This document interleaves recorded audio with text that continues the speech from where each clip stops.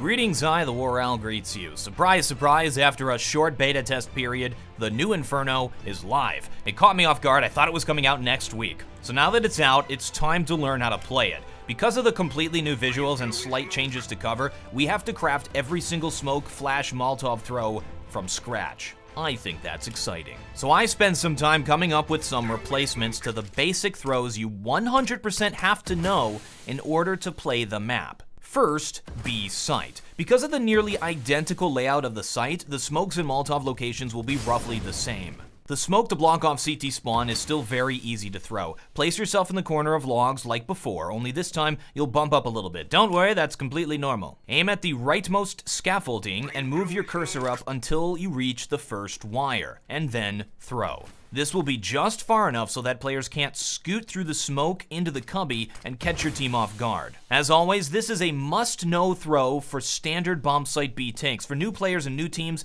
you should be throwing this smoke every single time you do a B site tank. It's very important. Next, the spool smoke, or I guess the coffin smoke.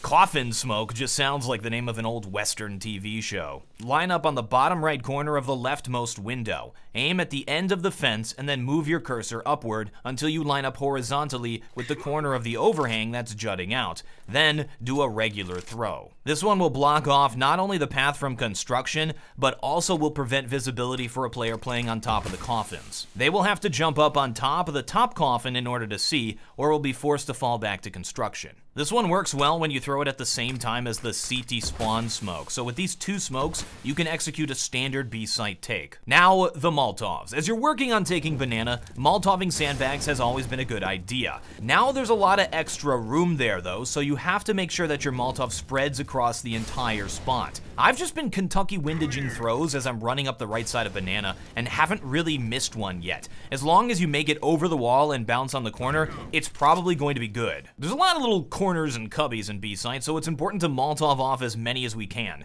Dark, Nubox, and oranges are perfect for Molotovs. To make some combustible citrus fruits on first oranges, which is the most common place to Molotov, stand in between the car and the building and line up with the plywood. Then aim where the overhang intersects with the wall. Then you're gonna do a jumping throw. This will bounce off the skybox. I recommend learning how to do it without jump throw binds, as I don't think those are fair to use in competition. This one will take some practice to get right. This is the most precise one we're gonna be doing today. The fire spreads in the direction of impact, so if you're slightly off, a player could still survive in first oranges and still be trapped there. Keep in mind that Molotov throws can be interchanged with grenade throws, but the Molotov only costs 100 more than the grenade on the T side, and they're infinitely more useful on this map in particular. Fire is powerful on Inferno. I guess that's a self-fulfilling prophecy. Because they closed off B site, I can't figure out a good way to Molotov Nubox from Banana now, which I'm guessing was by design. If you find a way to do it, share it with the community, because I would like to know that one as well. I wasted way too much time trying to find it. The way I'm doing it now, let's assume you've already thrown your smokes.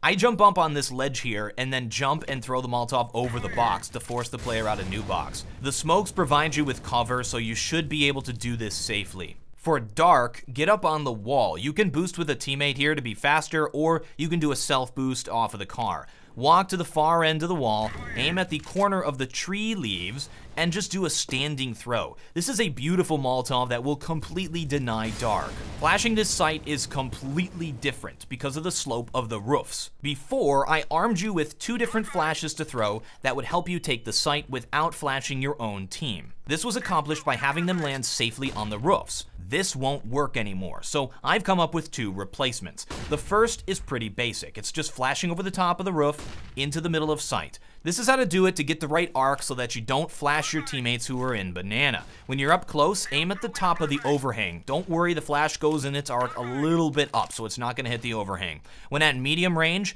aim at the top 2/3 of the other wall on the left. Just try it a few times, you'll get the hang of it. Try it a little bit up, try it a little bit down, so you get an idea of where the range is where you don't hit the roof and you don't go too high and flash your teammates. When you're further back, like let's say you're rotating to help your team, so you're like the last guy and you wanna help flash them in, do a running throw as you're moving up Banana and aim a lot higher, like aim where the trees are, a little bit above the trees. Once your team is pushing, you can still flash without hitting your team. Line up so that the top of the antenna is in the middle of these two overhangs, then aim directly at the antenna. This one will flash players in sight watching your team move in, but it won't hit your own team if they're facing left. If they're pushed up a little bit further, it will only have like a little bit of a flash effect on them, so it's not a bad thing. I hope this helps. If you guys find some good throws, make sure to share them with the community. I think the best place to share this kind of stuff is the Counter-Strike subreddit, so that's /r/globaloffensive.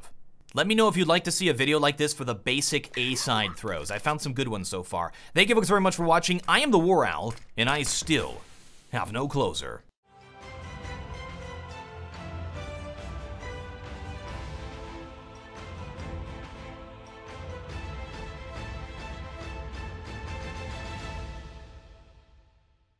Spoiler, but I hardly know her.